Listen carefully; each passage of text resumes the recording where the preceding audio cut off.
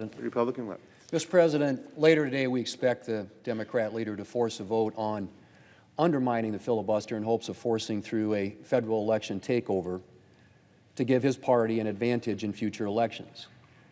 And make no mistake about it, that is what we are talking about, federalizing elections in this country. Usurping, preempting states where elections have been administered and regulated since the inception of this country.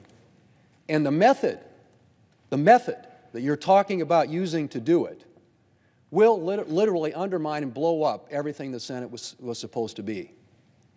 Now, you can say that the filibuster is used to prevent or block things from happening, and that may be true.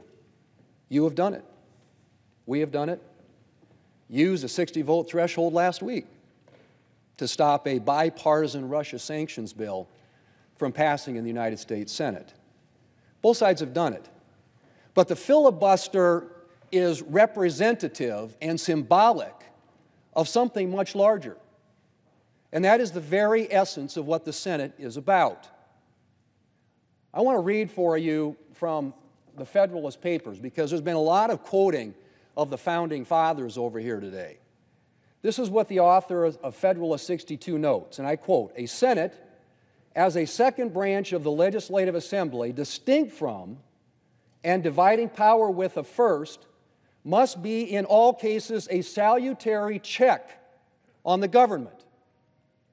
It doubles the security to the people by requiring the concurrence of two distinct bodies in schemes of usurpation and perfidy. Secondly, the necessity of a Senate is not less indicated by the propensity of all single and numerous assemblies to yield to the impulse of sudden and violent passions, and to be seduced by factious leaders into intemperate and pernicious resolutions."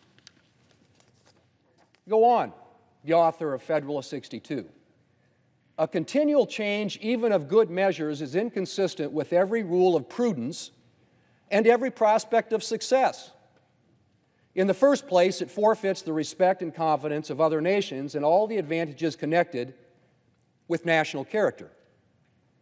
The internal effects of immutable policy are still more calamitous.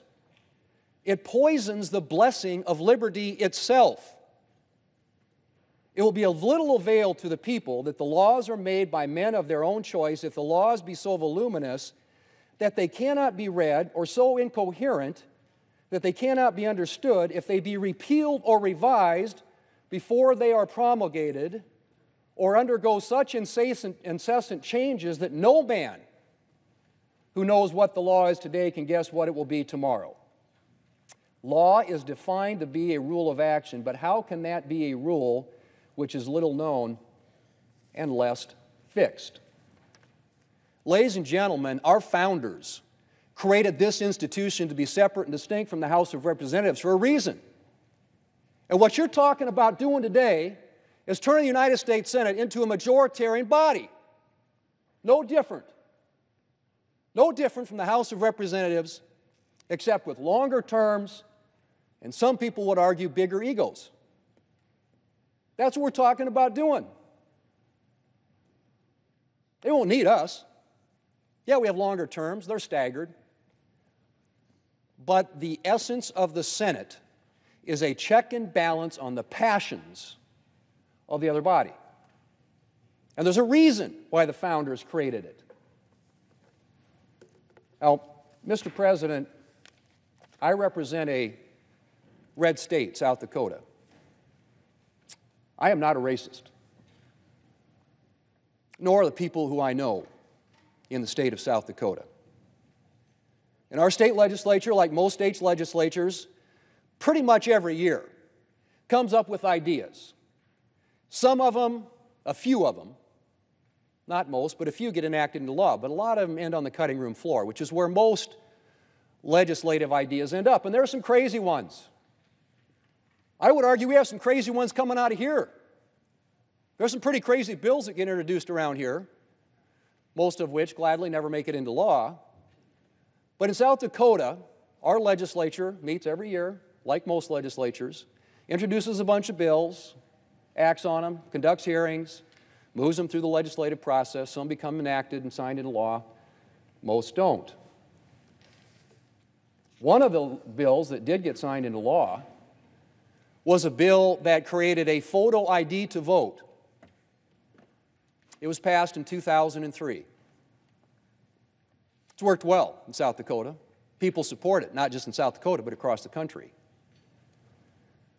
And after it passed in 2003, the 2004 election was the largest turnout in modern history, at least for the years which we have that kind of information available. 78.6% of people voted in the 2004 election. After in 2003, the South Dakota legislature passed a photo ID law. Now, I think there are some ideas out there that are pretty bad. And I'm not one who is here to say that, to dispute the 2020 election. The 2020 election is over. It's been decided. It was the largest turnout since 1900.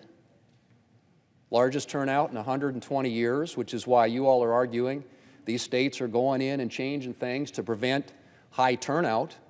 Well, most of the states that I've seen, at least that I can tell, the legislation that I've looked at that has been passed and enacted, are things that I think in most cases people would say, well, yeah, that's probably in the purview of the state legislature. State of Georgia, for example, in terms of days in which you can early vote, actually has more permissive early voting than the state of New York or the state of Delaware, the president's home state. No excuse absentee voting. We have that in South Dakota. We have a long period for absentee voting or early voting in South Dakota, much longer than what we're talking about here. A red state. State legislature decided that, thought it made sense. But no excuse absentee voting, something we do in South Dakota, something that's allowed for in Georgia, but not in the state of New York or the state of Delaware, because the states decided, as it should be. How about standing in line? Giving people things while they're standing in line to vote. The state of South Dakota has a law against that too. It's called electioneering. It's called electioneering. Now, there isn't anything that I understand in the Georgia law that doesn't prevent an election worker from going out and giving somebody a glass of water or something to eat. There isn't anything that says that 150 feet away, which is 50 yards away, you can't feed people lunch. All it says is when somebody's standing in line that political operatives shouldn't be electioneering,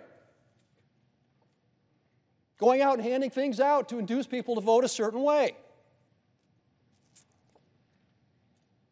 Ladies and gentlemen, don't blow up the United States Senate and everything that the founders intended the Senate to be about over an issue that for all intents and purposes, and you can say it's not, but it is federalizing our elections. It is taking power away from states to make the laws that govern their elections. And thank God, in 2020, the states did things the right way. The states certified on time, in accordance with the law, the 2020 election. And if we hadn't had that, if we had sucked all that power up here to Washington, D.C. and centralized our elections, what do you think would have happened? I mean, I think there's a reason why we have a decentralized system, and I think it makes sense for a country as big as ours, particularly at a time when we're worried about other countries hacking our elections. It's a lot harder to hack 50 states than it is one computer system here in Washington, D.C. But that's what we're talking about. And you can't sugarcoat it. You can disguise it. And you can say it's Jim Crow 2.0 and all that.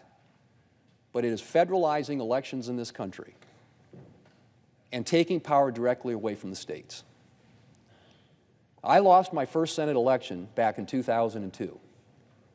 I was ahead on Wednesday morning. Tuesday night came and went. On Wednesday morning, I was sitting in my living room in Sioux Falls, South Dakota. watching the television, and I watched my 3,300 vote lead become a 524 vote deficit like that. Because one precinct came in from one of the reservation counties in South Dakota, and they voted 94%, 93% against me. And I lost that election.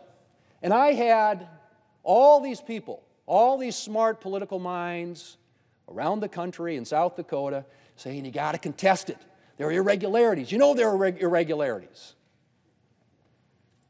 I thought about it, and we did a little bit of looking into it, but a day later I decided to say the election was over. I'd lost that first election. And you know what? That's what happens. Sometimes we win, sometimes we lose. What you all are trying to do here is create a system, seems to me at least, where you give your side a permanent advantage. And I mean, that's your prerogative. If you want to do this, that's fine in terms of having the issue and talking about it. But the one thing I just fundamentally disagree with is how you're proposing to do it.